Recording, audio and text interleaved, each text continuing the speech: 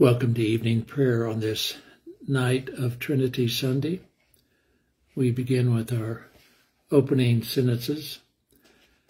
God, who flung the stars into the night sky, rejoices over all creation, especially us. Come to us, laughing God, and gladden our hearts with your goodness and grace. Christ, the word of joy and life, fills all creation with hope, especially us. Come to us, brother and Savior, and reclaim our hearts as your own. The Spirit who breathes life into emptiness gives all creation the gift of peace, especially us. Come to us, Spirit of gentleness, and refresh us with the dew of delight. Glory to the Father, and to the Son, and to the Holy Spirit, as it was in the beginning, is now, and shall be forever. Amen.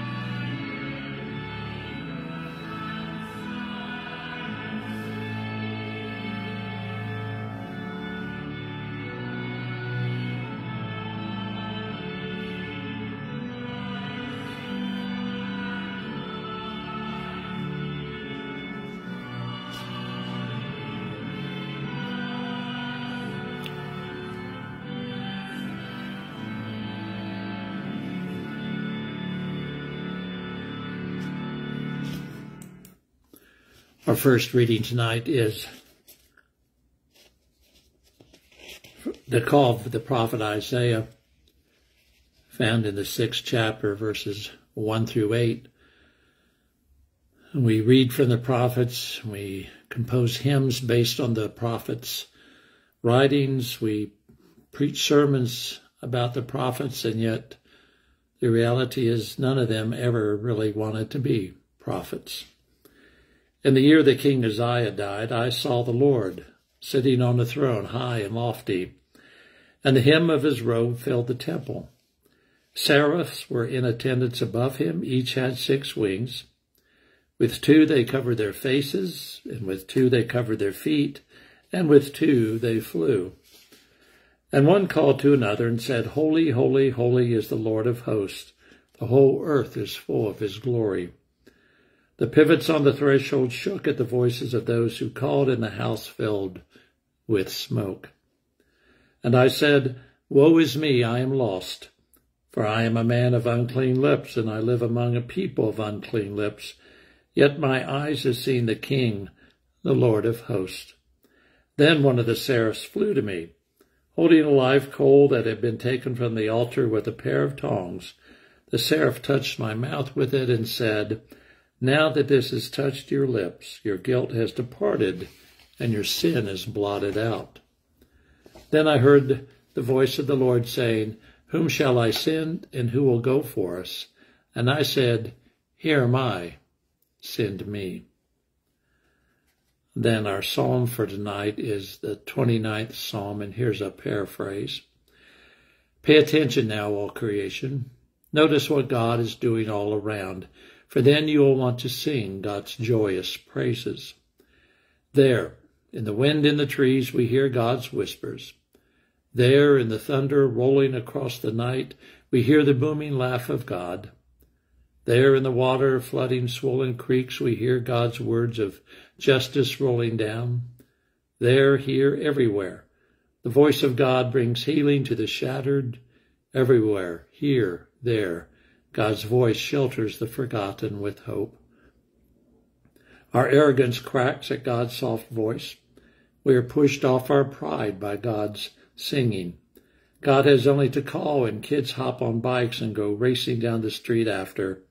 Old folks hear God humming in their memories and know the words to that song.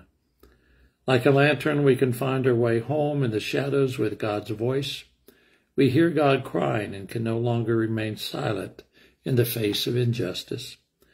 God tells the same old story of joy, and trees join hands to dance while all creation hollers, Alleluia.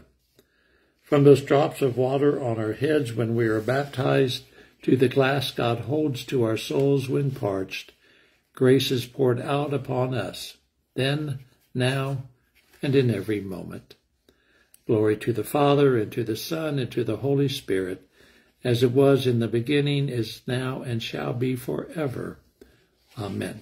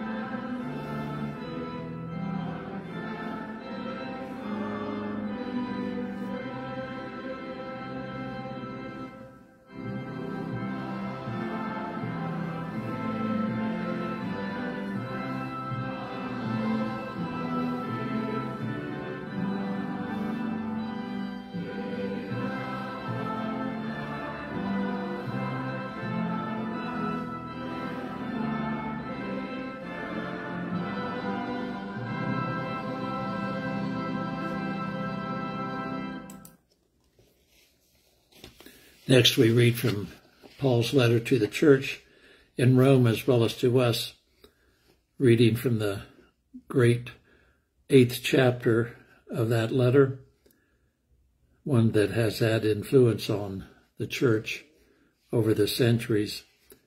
We're reading verses 12 through 17. So then, brothers and sisters, we are debtors not to the flesh to live according to the flesh. For if you live according to the flesh, you will die, but if by the Spirit you put to death the deeds of the body, you will live. For all who are led by the Spirit of God are children of God. For you did not receive a spirit of slavery to fall back into fear, but you have received a spirit of adoption. When we cry, Abba, Father, it is that very Spirit bearing witness with our spirit that we are children of God. And if children, then heirs, heirs of God and joint heirs with Christ, if in fact we suffer with him, so that we may also be glorified with him. And then from John's Gospel, a familiar story to many, from the 3rd chapter, verses 1 through 17. Now there was a Pharisee named Nicodemus, a leader of the Jews. He came to Jesus by night and said to him, Rabbi, we know that you are a teacher who has come from God, but for no one can do these signs that you do apart from the presence of God. Jesus answered him, Very truly I tell you, no one can see the kingdom of God without being born from above. Nicodemus said to him, How can anyone be born after having grown old? Can one enter a second time into the mother's womb and be born? Jesus answered, Very truly I tell you, no one can enter the kingdom of God without being born of water and spirit. What is born of the flesh is flesh, and what is born of the Spirit is spirit. Do not be astonished that I said to you, You must be born from above. The wind blows where it chooses, and you hear the sound of it, but you do not know where it comes from or where it goes. So it is with everyone who is born of the Spirit. Nicodemus said to him, How can this be? Jesus answered him, Are you a teacher of Israel, and yet you do not understand these things? Very truly I tell you, we speak of what we know and testify to what we have seen, yet you do not receive our testimony. If I have told you about earthly things and you do not believe, how can you believe if I tell you about heavenly things? No one has ascended into heaven except the one who descended from heaven, the Son of Man. And just as Moses lifted up the serpent in the wilderness, so must the Son of Man be lifted up, that whoever believes in him may have eternal life. For God so loved the world that he gave his only Son, that everyone who believes in him may not perish, but have eternal life. Indeed, God did not send the Son into the world to condemn the world, but in order that the world might be saved through him. The grass withers, the flower fades, but the word of our God stands forever. Amen. Then our reflection tonight is a reflection on Trinity Sunday. It's based on the first verse of Isaiah 6. In the year that King Uzziah died, I saw the Lord sitting on a throne high and lofty, and the hem of his robe filled the temple. We could see you high and lofty, or playing in the puddles with the muddy dog. We could call you Father or Creator, or sing of you as the shawl of grace. We could look for you in the clouds of glory, or find you babysitting all the forgotten around us. We could call you Son or Redeemer, but maybe you prefer ally of the mocked of our times. We could listen for that mighty rush of wind, or hear you ringing the bells of hope. We could call you Sustainer of all that lives, or watch you be the defense attorney of the bullied.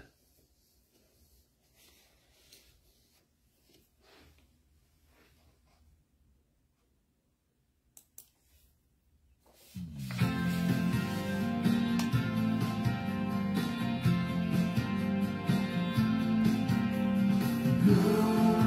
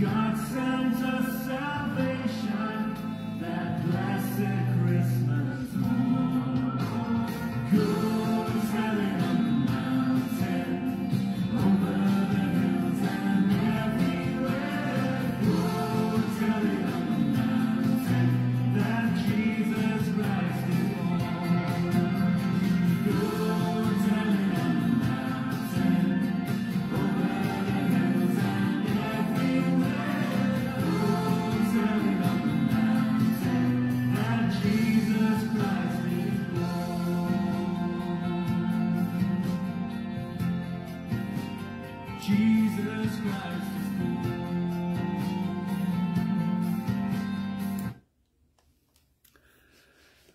I invite you to join me now in a few moments of prayer, and let us gather up our thanksgivings and praises for all the wonders, the grace, the love, the hope we experienced not only on this day, but in the past week, as we reflect this evening on our lives, on our communities, on our world. And let us lift those up in prayer. We pray especially thanksgiving for all those communities of faith represented here in this gathering this night, for those people who witness to justice for the oppressed, caring for the forgotten, feeding the hungry, working for affordable housing for those who sleep in their cars and on streets and sleep rough.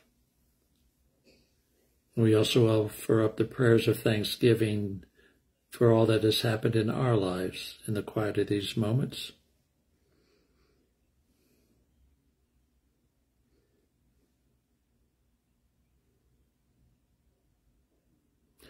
And we pray for our world, our nations, our communities, our neighborhoods, the places where we work, worship, go to school, live. We pray for those who are affected by weather events. We pray for those who are perpetrators and victims of violence everywhere. We pray for those continuing conflicts going on in places like the Ukraine, Israel, the occupied Palestinian territories, and other places throughout our world. We pray for Chris Willis, administrator and office manager in the East Midlands Synod, as she prepares to undergo surgery this coming Wednesday. We pray for Elaine Dray, secretary of the former Ermine URC, as she waits surgery. For June Pevy, for Graham Galeb as he continues to recover from his surgery. We pray for the Reverend Caroline Andrews, for Roger Allen and for the Reverend Ruth Allen in her care and concern for him.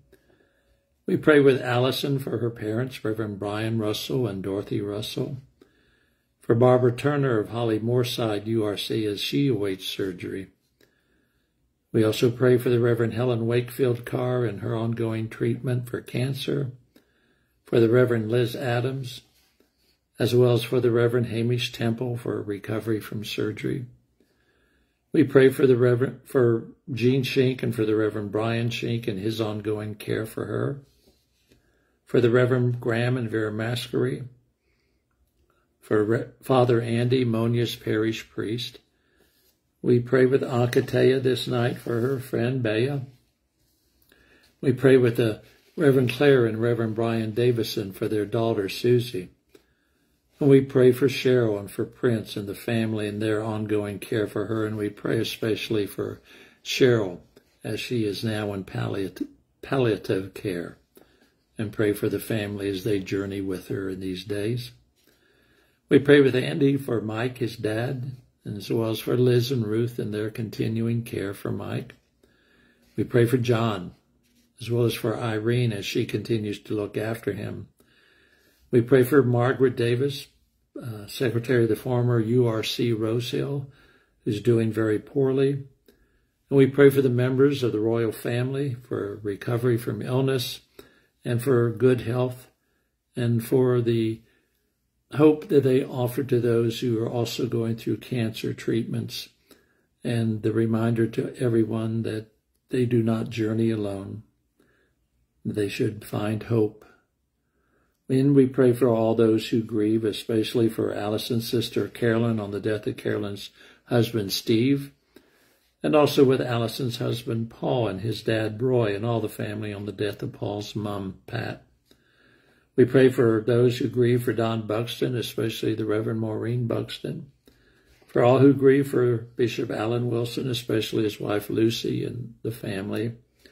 And we lift up all those who grieve for loved ones. And we pray for those concerns, those needs, those hopes that we carry in our hearts, O God, and can only speak to you.